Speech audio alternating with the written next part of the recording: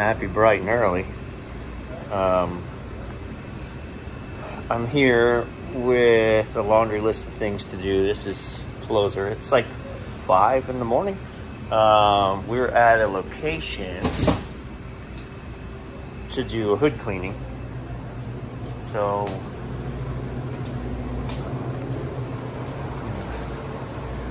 lovely. So I'm not going to be partaking in that, but while the hood cleaning staff is doing that, I rode out here with them to take care of a couple of things. We've got this Norlake topping cabinet, and TV is very loud. We have this cake freezer that is not working. So let's go Norlake. So, kind of funny business. The inside fans weren't running. Well, we got a compressor that just shut down for some reason.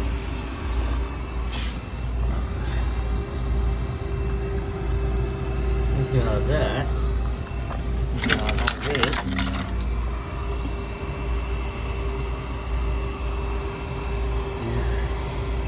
I'm pretty sure I changed this compressor a year ago. But what's weird is that, again, we don't have inside fans. So this unit should have a low pressure control there, yep. Alright, so we need to see why the inside fans aren't running. Why my condensing unit's cycling on and off. Maybe we got a bad thermostat, maybe we got a bad defrost timer. So many possibilities. Okay, so I don't have any heat on my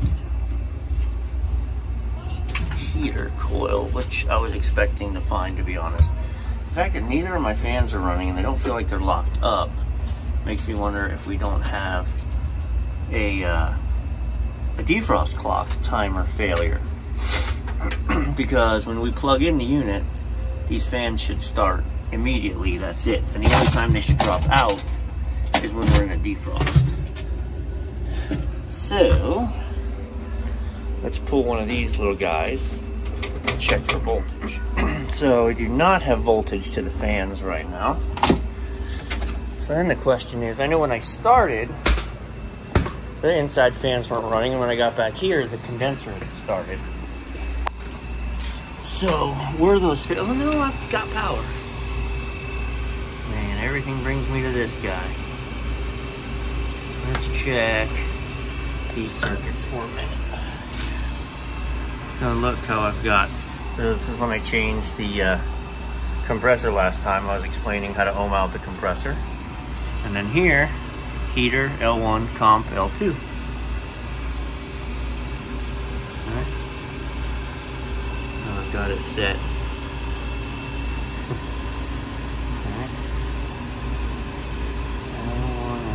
Too, so this way, by the way. Compressor red wire, L1, L2. Okay, very strange.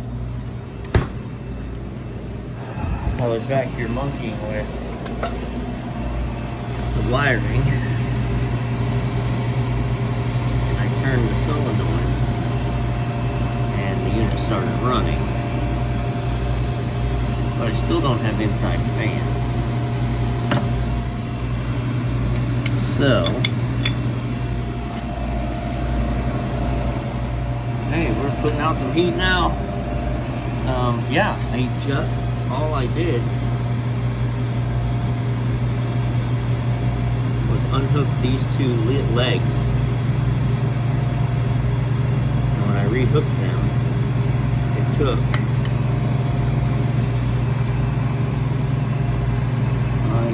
I don't like it. So the reason I don't think it's a refrigeration issue or a pressure switch issue is the pressure switch only kills the condensing unit. It doesn't kill the evap fans.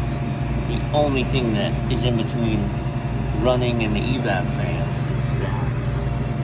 I think we're going to change that. Russell, clean this. All right. She's cooling like a champ. haven't changed the clock yet. I need to change that fan too. Look at it. That's not a frame rate issue. It's the cycling on and off. Those are garbage, man. All right, the inside panel folds down. It just slides off. There's a little terminal block. Okay. Just slides off the block and then bolts in the front. I keep these in my van in abundance because Norlake uses the crap out of them. So does Beverage Air. And they're pieces of garbage. But energy efficiency, yay. Let's put computer fans in freezers. Yeah, whatever. I guess good if you're a service guy, but terrible. There she is. Bang. The exact replacement.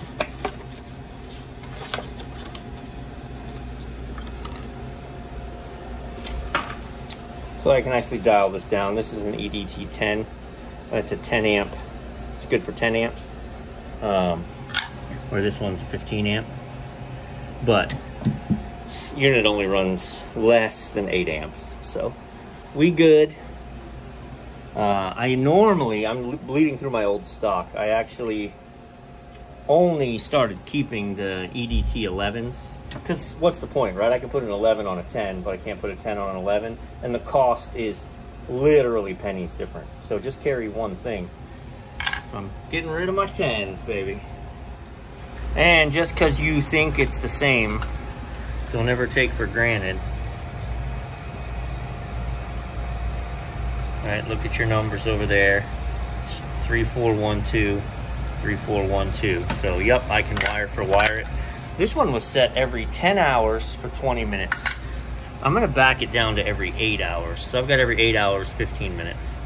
Well, let's see what that does. This is supposed to be bolted here. Well, it's supposed to be bolted here so that the button to engage the defrost is hanging. So we're gonna do that. So the old one I actually couldn't get to engage. I held it down. Little button right there, you hold it down and it's supposed to kick. So let me hold that down. It's a lot longer than you think. It's like 20 seconds or so. We'll find out from the video, won't we? All right, so two-pronged problem, and this is why, you know, I go back and I check again. So this defrost clock is engaging. It's firing off the heater and it's disengaging the condensing unit. The problem is this thing was running at 3 PSI while the heaters were engaged. So, I'm gonna mount this, and then I'm gonna install the new low pressure control and screw them for putting that back there. I move it normally to over here, and then I run my cap tube over here on a splitter. I absolutely hate these guys for this reason. Why would you put that back there behind all these line sets, behind everything? You know, that's just mean. Oh, meanies. Okay, here's the real ugly stuff that people don't like to show, but it's I think you can learn from my oops. So I gotta do wire management, right? So we're gonna put all these together and then we're gonna space them so nothing rubs on anything. But I got it fired up and I'm at 50 PSI.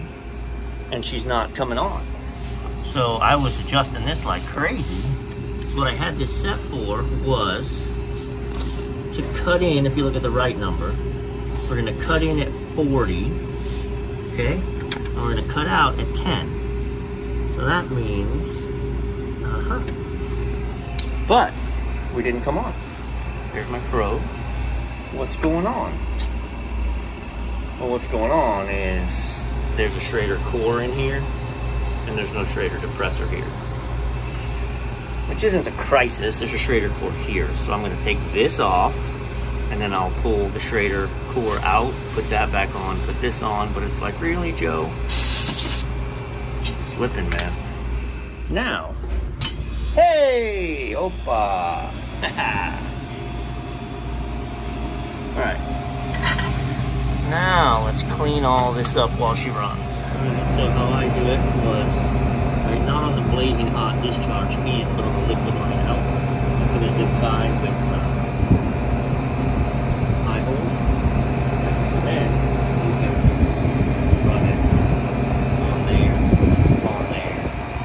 And your lines are clear, they're not touching anything, the